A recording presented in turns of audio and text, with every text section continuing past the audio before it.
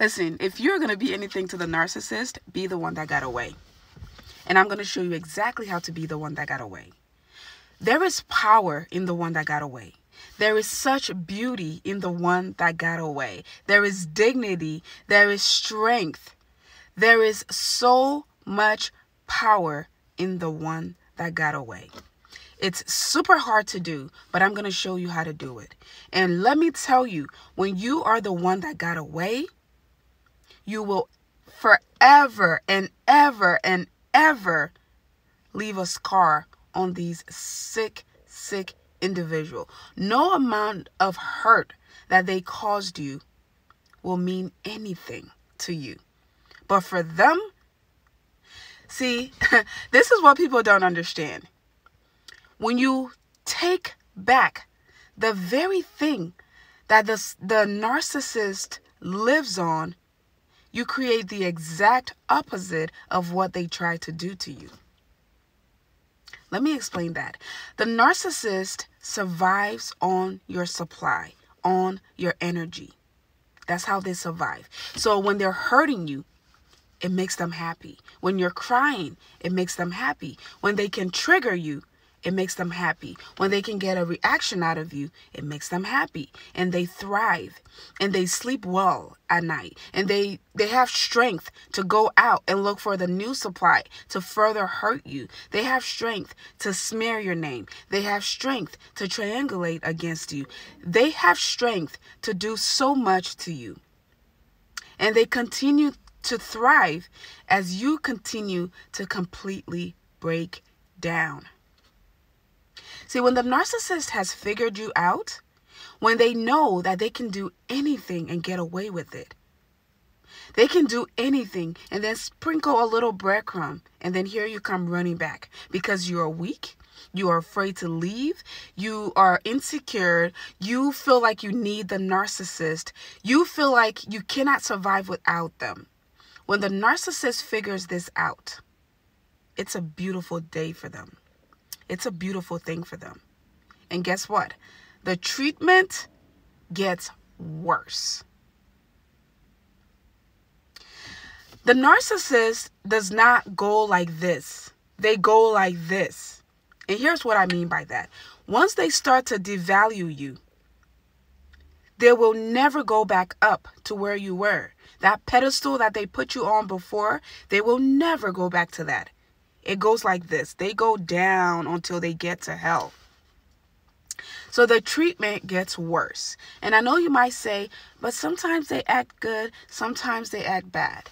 Comment down below. Anybody, all right? Comment down below. When do you see the narcissist act good or act like they're changing? Act like they finally see what you're saying. Act like they finally reason with you. It's when you try to leave them, or when you try to put your foot down, or when you try to act like, that's it, I'm not taking it anymore.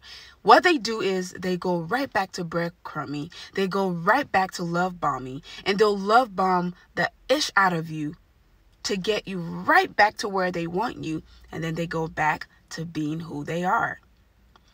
And every time they love bomb you, the fact that they had to take their time and their energy, sometimes their little pennies, to buy you flowers, to take you to your favorite restaurant, to take you on a trip, the fact that they had to take their precious time to do this for you, when you fall for that love bomb, they will punish you for it. They will punish you worse than the last time. Can I get a witness? Can somebody comment and let the class know that I'm not crazy? Can somebody let the class know that I'm speaking the truth? Whenever the narcissist successfully love bombs you and successfully breadcrumb you, and you come back, when they go back to devaluing you, when they go back to treating you like crap, it's worse than the last time. And that's why I said they go like this. They never go up. It goes down. It gets deeper and deeper. The fight gets dirtier and dirtier. These folks are demonic folks. You're not dealing with regular people. You're not dealing with your everyday average Joe. Okay, if you have dealt with a real narcissist, I'm not talking about, especially for the ladies, I'm not talking about people who people who date playboys or F-boys who just play with them and, dump them and go ghost and go by their business. The narcissist has a mission to conquer and destroy. That's their mission. They don't easily let their supplies go, because once they capture you as a supply, they see you now as their property for the rest of their lives. They see you as their property. And that's why you'll see that sometimes when the narcissist discard you, they still come back. The reason they come back is not because they love you. They come back to see how stupid you still are. They come back to see how powerful they still are. They come back to see how much control and relevance they still have in your life.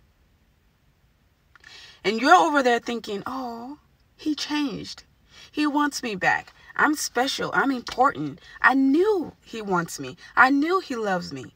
Let me go on back and, give another chance. When you go back, the treatment is worse, because they will punish you for having the audacity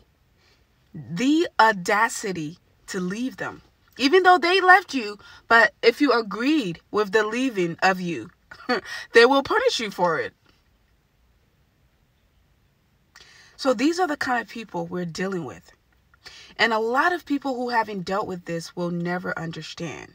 It's really hard to really convey what you went through as the empath or the victim or even the survivor. It's really, really hard to really articulate this to other people. And that is why I decided to start sharing these stories, because I was once there. I was in the place where I couldn't even fix my mouth to really express to people, my friends and family, what I was really seeing, what I was really experiencing. It took going to social media to hear other people talk about it, to finally feel like, wow, I'm not crazy. I am dealing with an actual monster.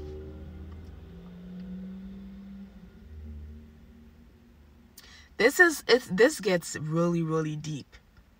It gets really, really deep. So that's why I tell people, if you have the opportunity to leave the narcissist, don't come back. And yes, it's super hard, because you want closure. You want to feel important. You want to feel chosen, even though you know that this person is no good. This person is a complete demon. This person will never make you happy, because you've seen them love bomb, discard, love bomb, discard, love bomb, discard. You've seen them disregard your feelings. You've seen them violate you in the worst way. You've seen them hurt you like you were nothing. But it feels good when they come back and say, I'm sorry. Because the narcissist, their apology is never real. It's the fakest thing. It's fake. It's faker than fiction. But it feels good to feel heard. It feels good to feel like you finally got through to them. So when they come back to hoover you, and they put a lot of effort in hoovering people, when they come back, it feels good. So you want to believe it. But I'm telling you, when you watch all of these videos here on TikTok, here on YouTube, when you watch these videos and really, really come to the conclusion that you are dealing with a narcissist, if you get the strength to leave, please leave and don't come back. Leave in peace. Leave and don't fight them back. Leave and don't defend yourself against them. Don't tell your side of the story to them. Don't do any of that. Just leave and try to heal. That is your best revenge. That is your best way to love yourself again.